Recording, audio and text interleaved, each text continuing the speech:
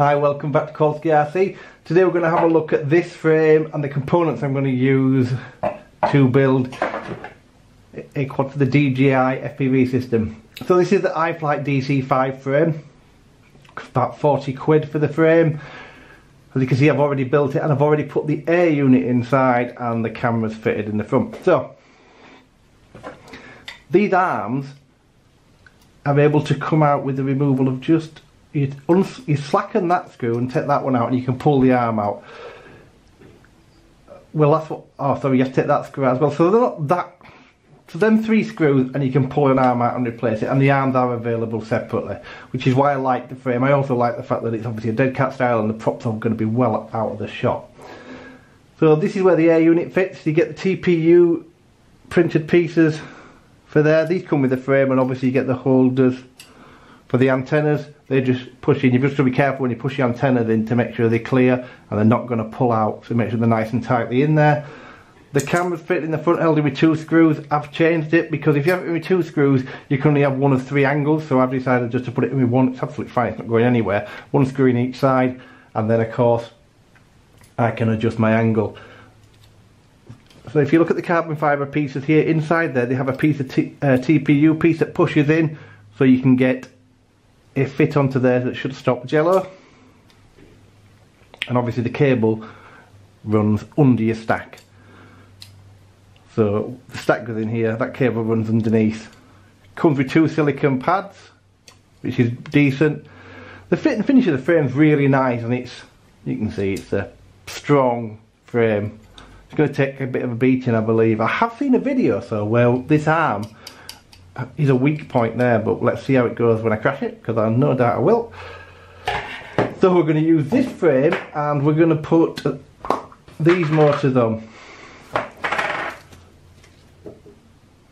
So these are the Zing 2306, I believe these ones are. 2306, 2450 kV.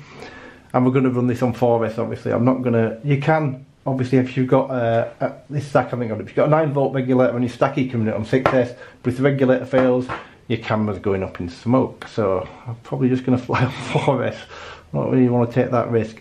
So yeah, I like these motors. I've got a lot of time for these Iflight Zing motors. I think they're very nice. I've fitted them on a couple now. They feel nice and smooth. So we've got them. We've got the XM Plus, which is the one that you get from Unmanned Tech in the UK. I like these. These are £9.50. I've never had a problem with them. I've got a lot of these in my models now. I should say that the motors and flight controller came from Unmanned Tech, and just to let you know, this actually came to £3 less than if I'd bought it from a Chinese site. The frame came from Quadcopters UK, and exactly the same again. Well, this frame was actually £1 less than it is in the Chinese sites, and good value for money. And obviously buying in the UK, I get them in a couple of days time, free shipping if you spend over 100 quid. And then we're going to use the Mamba F4 stack that I've used in a couple of builds. So I've got another video coming up that's going to be showing you the flywheel, and with that one I bought the Kikuchi F7. So I bought that one that I could just plug it straight in. This one we're going to wire the air unit up separately. So we're going to put the air unit in here. There's only 4 wires you need to connect on the air unit. You need to connect a positive and a negative battery feed. So you need a VBAT pad, or you can just go straight onto your VSC here and just run the wires off there. But it must be VBAT, and obviously make sure you're running on less than 4S or under.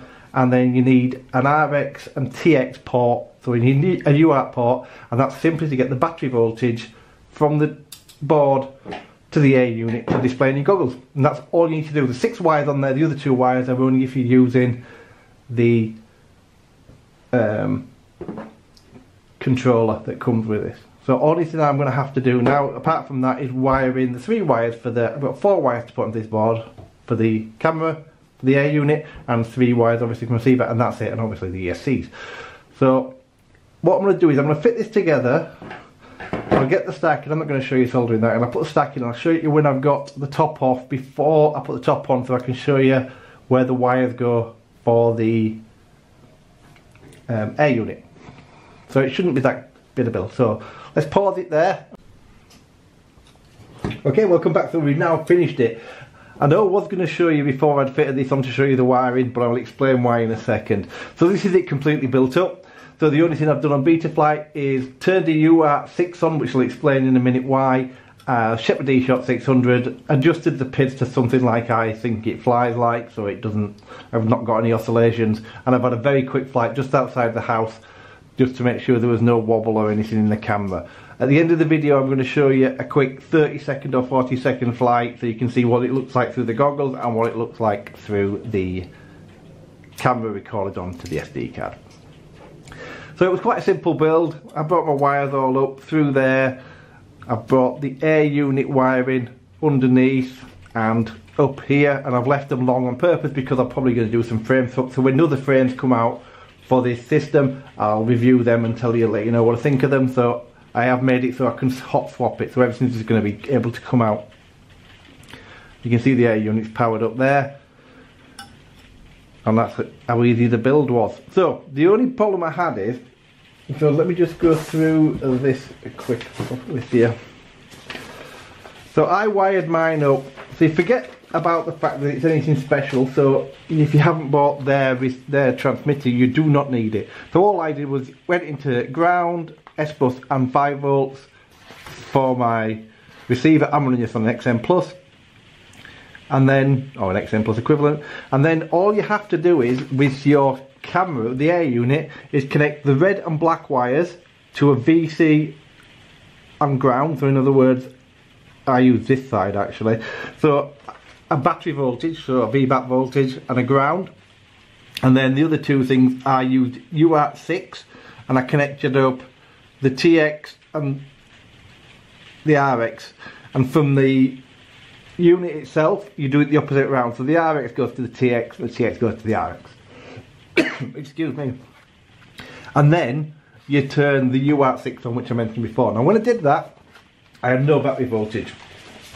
So I didn't have any battery voltage at all.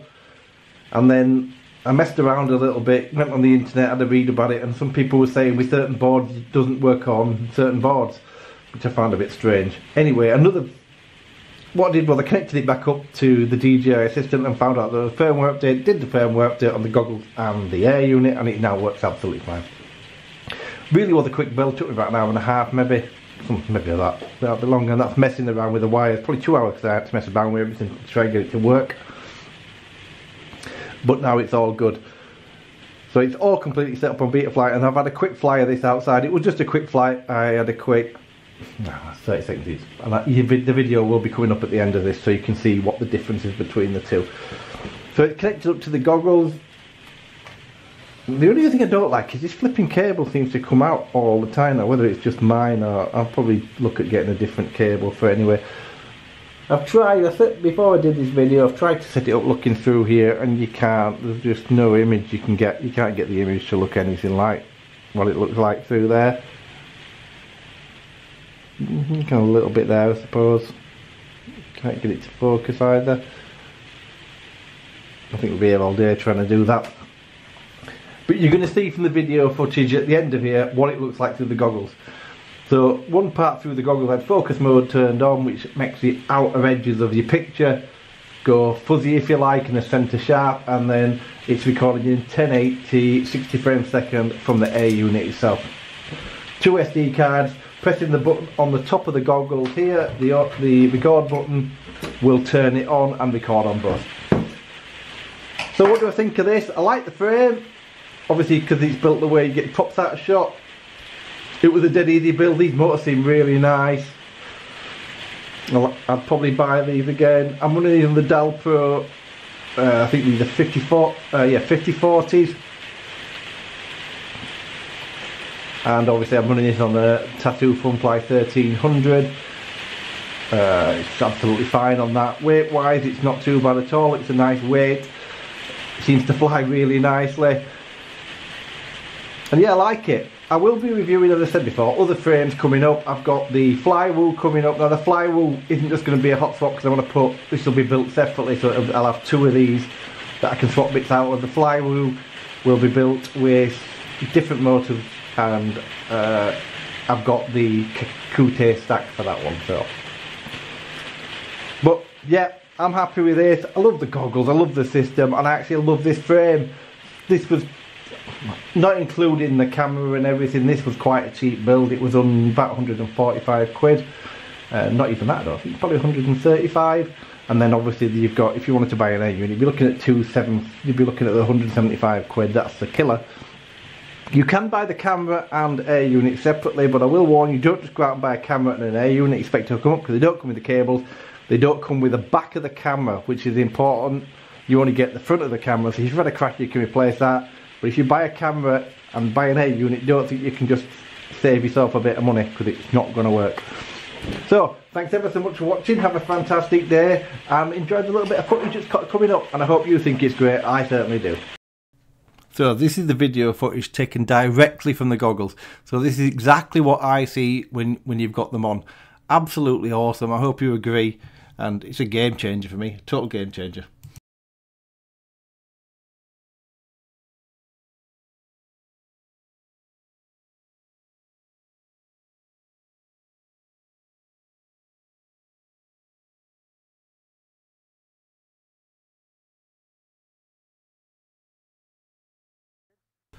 And this is the footage directly from the air unit to the SD card, recorded in 1080p 60 frames per second. I think it's fantastic also. Overall, just a great package.